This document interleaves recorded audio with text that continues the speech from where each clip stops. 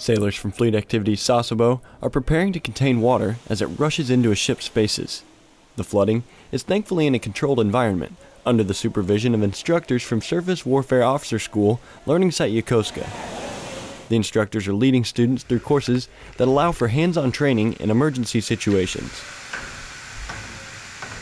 They did an outstanding job today, from the point of just coming into where the investigators were at and then coming down and actually getting the gear down in the space. Great job erecting all the different types of shoring and a lot of motivation behind them.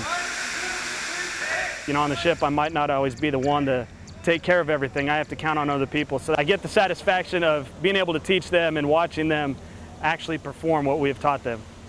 Petty Officer Jeremy Graham, Fleet Activities, Sasebo, Japan.